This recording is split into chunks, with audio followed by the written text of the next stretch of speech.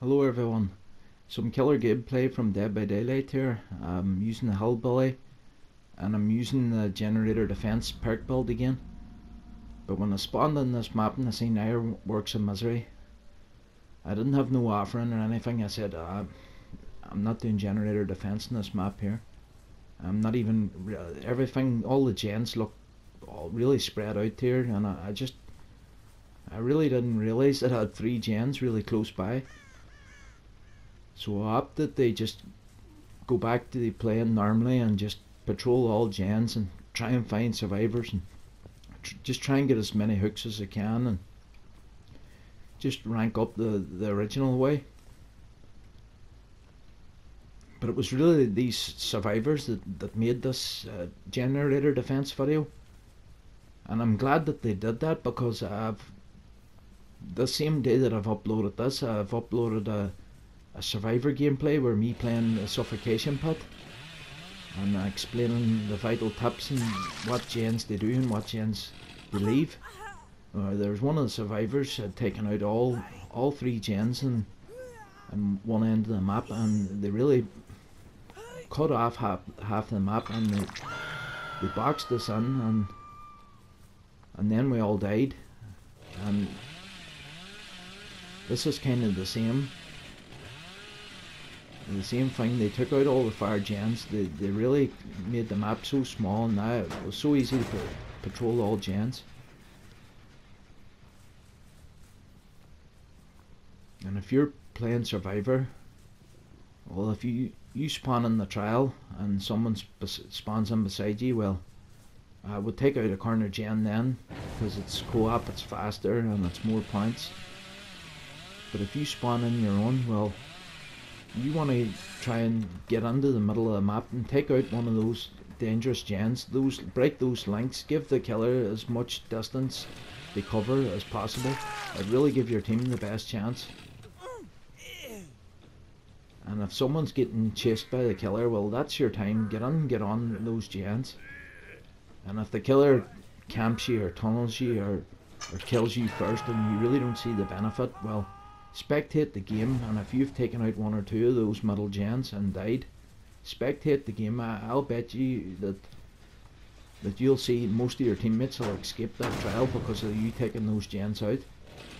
Well, these guys here, they taken out all the gens in the distance, and I don't know how I didn't see these 3 gens here. That gen there where Meg's running to, the one to my left, and then there was one to my right. They're really close together, and I think it was 10-15 minutes into this game before I realised that here I've got 3 gens here close together. I can do generator defense here really easily. I'm going to double pop this game. You really need generator defense to double pop. And to double pop these days, you're really going to have to max out all the emblems. You're really going to need a long game. You're going to have to max out your devious, which is your chainsaw, and you're going to have to max out your brutality, which is your hit with the hammer. And you're really going to need to max out your destruction there by kicking gens and breaking pallets. And then you're going to have to max out your chaser, which is finding more survivors. And the quickest way of maxing the chaser up is just, if you're doing generator defense, well, you can just chase one guy for a little bit, and if he's taking you too far from your gens, well, just go back and kick your gen again, and then you'll find someone new again. But here, I'm telling you, it must be 10-15 minutes before I actually realise. If I'm doing generator defense, there's no way I'm leaving my 3 gens like the way I have here and chasing this guy all around this building, upstairs and all.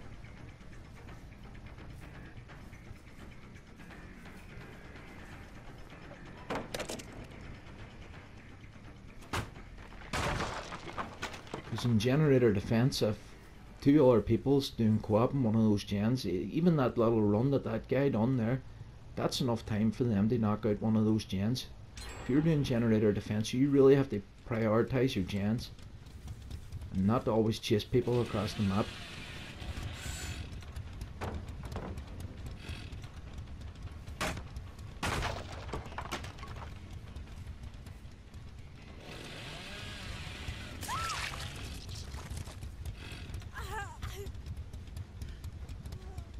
I was so glad that these survivors left those free gens, because it really backs up the video in the survivor gameplay in the suffocation pit. I guess that's why they call that map the suffocation pit. It's because if you take out all gens in one end of the map, well, you're boxed in and you can't breathe because the killer's checking gen to gen, and it just gets really tough for the survivors.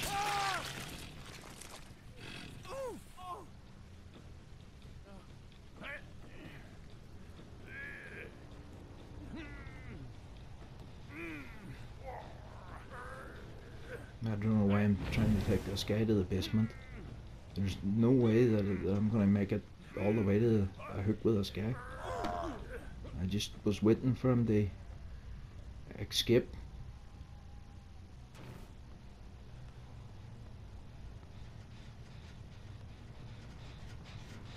Well, this is the gens here that I end up defending this one. The one in front of me here. Now look how close that gen is. I really don't know.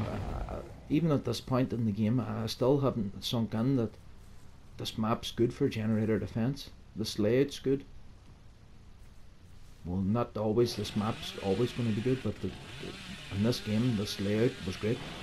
And that gen there that I was charging towards there, that's the other gen. I really didn't pressure those gens at all. Those survivors just really left those gens.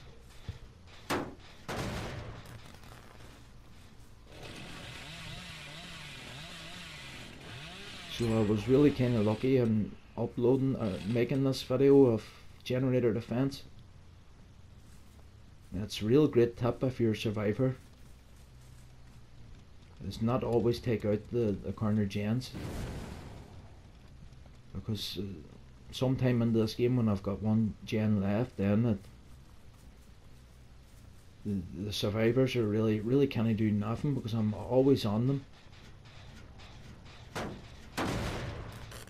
And I'll say it again, if you're a survivor and if someone's getting chased, well, you really want to get in and into the middle of the map and take out those middle gens, because those gens are really links for the killer to check one gen and then go to another one super quick. Whereas if you take those gens out, that killer has to travel distance, and then it's just success for the survivors. Had these survivors taken one or two of these gens out, I really had no chance in this game.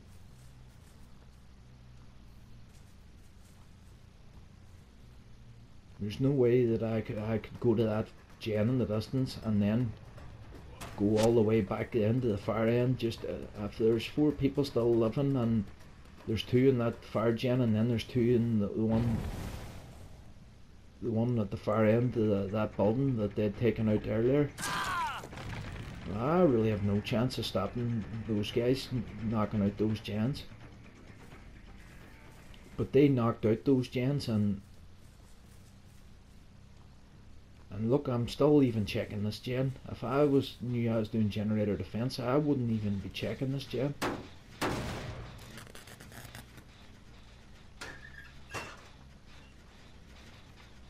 I would be worried that someone would have been putting good progress in these 3 gens.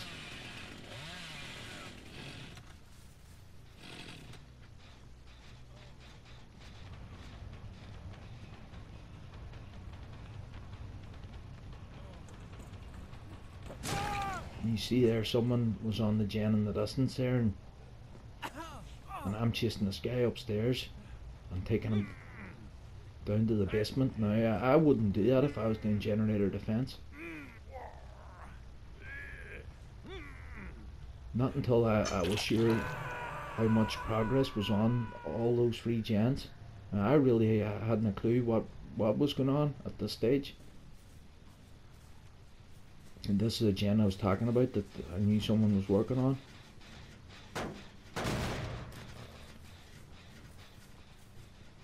It's a real bad situation for the survivors once this happens.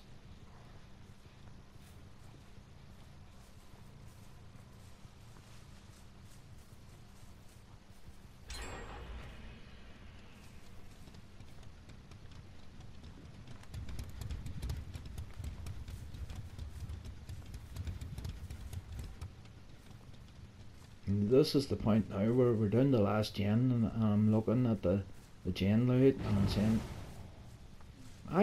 why didn't I see these 3 gens at the start of the game? I can defend these gens real easy. With the perk build I have, that I'm really going to double pop this game. Was so lucky. I had good success with my generator defense that season that I've recorded these videos. I just run this perk build, and there was lots of maps where I was able to defend 3 gens really easily. And there's a good few maps where it really doesn't work as well, but you was still able to maybe pop or save game. But if you get 3 gens this close here, and if you're the hillbilly, you can cover so much ground with a chainsaw. He's so vital to doing this strategy. There's no reason why you can't double pop every game when the gens are this close.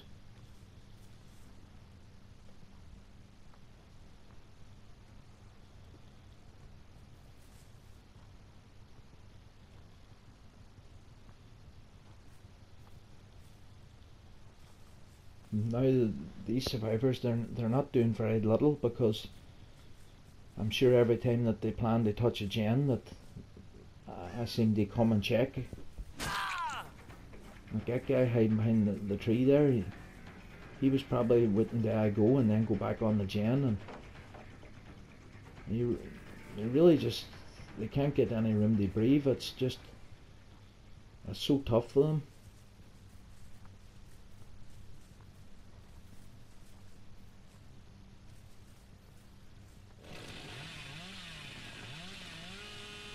That's why the hillbilly's key there. That chainsaw sprint.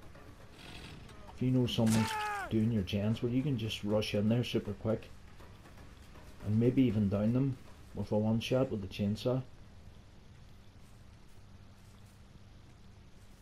There's no other killer that can do this strategy better.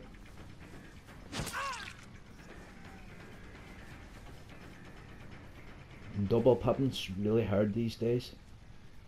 You really need a long game. You really need to max out all the emblems. And you really need to hook people 3 times. But if you're playing generator defense, well, you don't want to be hook camping or tunneling. You really want people to get rescued from the hook. So you want to clear the hook and let them get rescued. Because if you're never there and they're on the hook, well, the survivors catch that on, that they start to realise that we're not getting camped here, we're allowed to get healed, we're allowed to get rescued. Everybody struggles right on, and you'll always get the 3 hooks.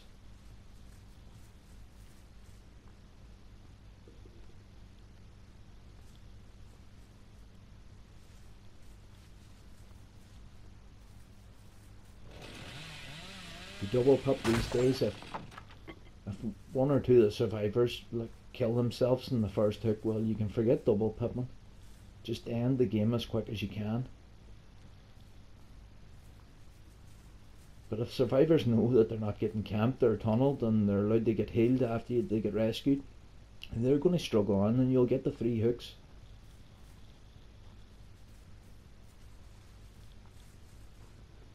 You see that guy there with a flashlight there I was trying to save?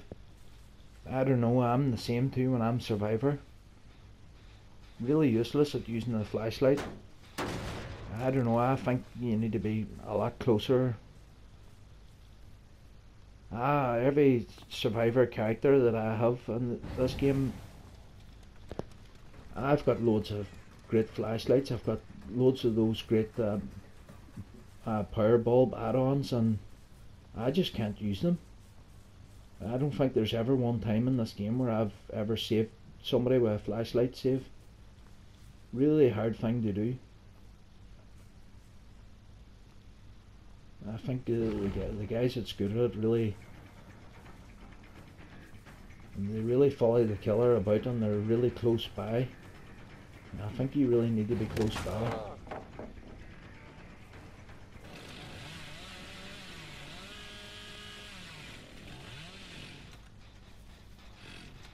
a lot of killers use this Franklin's demise because they don't like that, but I would never bother with Franklin's. I always wear headphones when I play games. Headphones is great for playing games. Doesn't matter what game you are. You can hear people's footsteps. It's just, it gives you so much an advantage. I never run Franklin's because I've got the headphones. Many times I've downed someone and I can hear footsteps behind me. And I've seen that they've brought flashlights, so I know it's that guy with a flashlight ready to save. You really can get yourself another down or another kill there.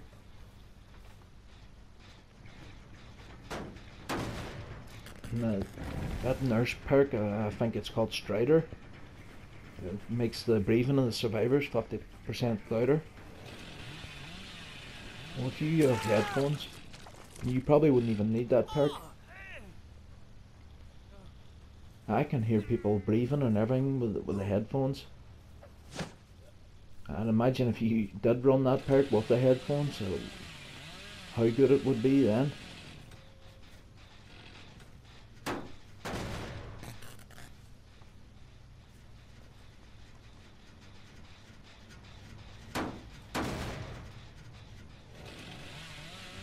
If you're a survivor and you don't have bond, well, you can always hear people creeping about, and just the headphones is such a great thing. Really, really good for the footsteps and when it comes to people trying to flashlight save.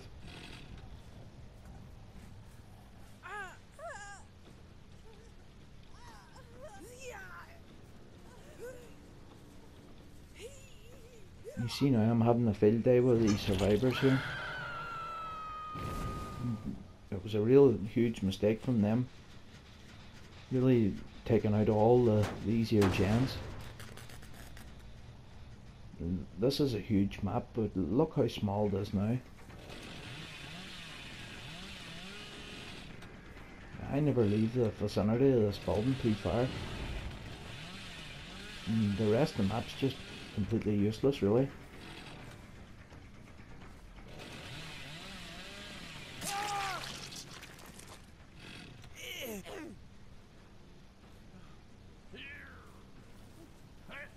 And that's the Dwight I was looking for. I let that other Dwight go. I really want to double pop him and really want to max out my emblems. So I didn't kill that other Dwight, so I'm giving them a chance, and hopefully he can save that other Dwight before he goes into the second phase of the struggle.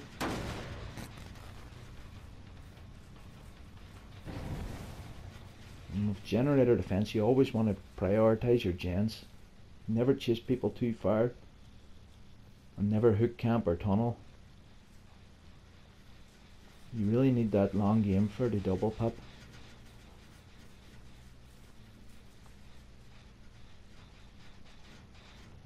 I would always urge all killers that if they're in so much control in the game, where there's loads of gens to do and nobody's really doing nothing, he's applying so much pressure, well, that's the time that killer should really push for the double pop. Max out all his emblems, all his devious, chaser, brutality, and destruction by destroying and keeping pallets.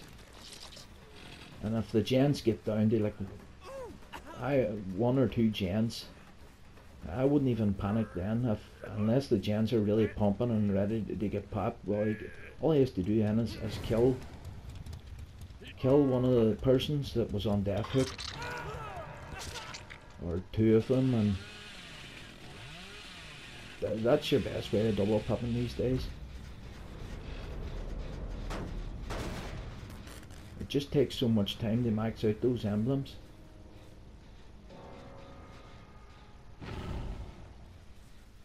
And it's really survivor friendly, double popping for killers these days. Back in the old days when the killer just killed 4 people and he double popped automatically, well, it doesn't work like that anymore now. For a killer to double pop, well, it's really survivor friendly, because all the survivors they're going to get great points because the game's going to go on so long. They're going to get hook rescues. They're going to get altruism for healing and hook rescuing, and they're going to get lightbringer because they've touched so many gens. And they're all going to get boldness because you've spotted them and chased them and then let them go because you're prioritizing your gens. Everybody's boldness is going up. And most of them may even double pup themselves, because if they've got like self-care, which comes under survival, well, they can really double pup themselves. It's really killer friendly now, or survivor friendly for a killer to double pup these days. Really makes a game of it. I know some people will say that's too long of a game, but it's really up to these survivors to get these gens done. And it's really tough with my perk build and that chainsaw. I'm in there. As soon as that gen popped, I'm right there on it.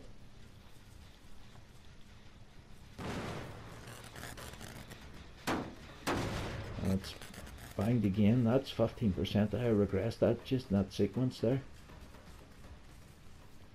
Really tough for these guys. Real great perk build and real great strategy. Even this perk building strategy, providing the maps right and the layouts, got free close gens, it would really put a lot of gen rushers in place. When I play Survivor, I would class myself as a gen rushing survivor, because I always run bond and I'm always teaming up with teammates and I'm doing gens co-op.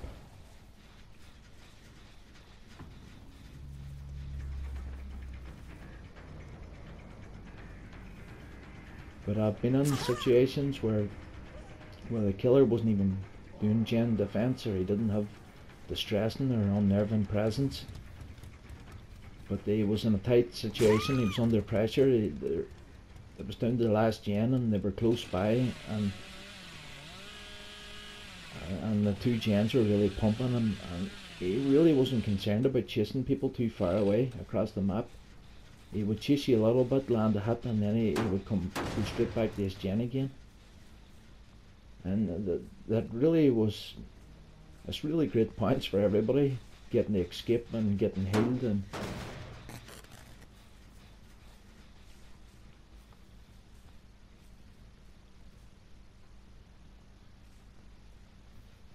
but that's the most vital tip in this game, Survivor, is always try and take out the middle gens, and always leave corner gens, 1 or 2 corner gens.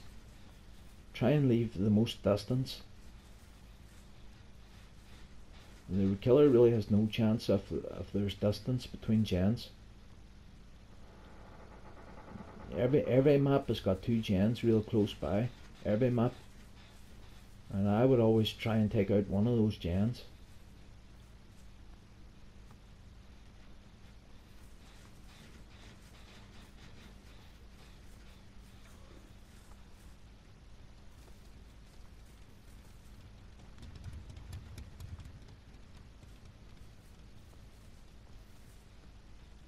You see now I have all my emblems ranked up, and I'm just looking for this last survivor. I'm looking to kill all survivors in this game. I really don't need to. I really think I've double pipped already.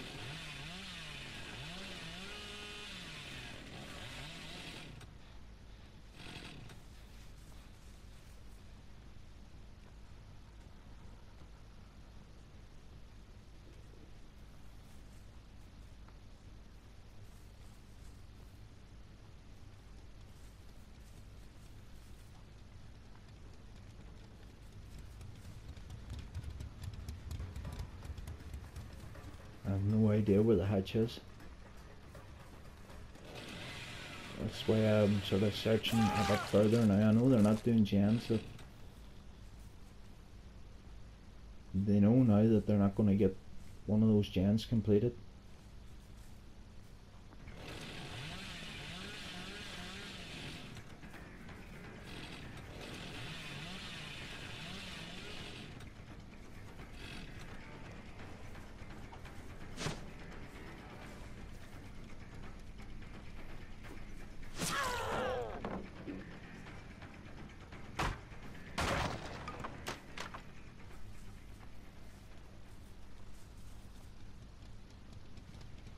see that person there was looked me a few times on the pallet there. Really glad that they do this strategy, because I really don't even want to go near pallets or chase anybody at all. Gens is my priority, and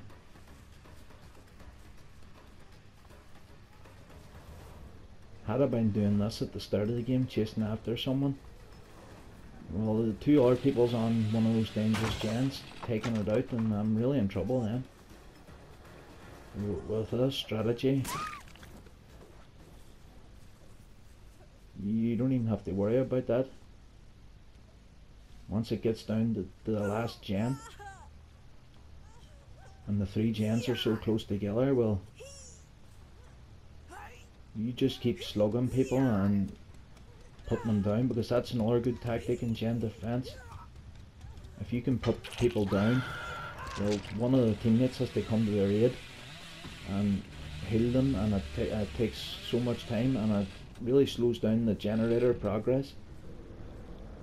So it always pays to always land a hit on every survivor you see, and don't always have to chase them to down them and hook them. Go back to your gen then again. That's the best farm. It's the best tactic in this strategy, and I really wasn't worried about that guy getting out the hatch. I knew if double popped anyway. And you look at the survivor scores there, really great scoring game for everyone. But anyway, thanks for watching.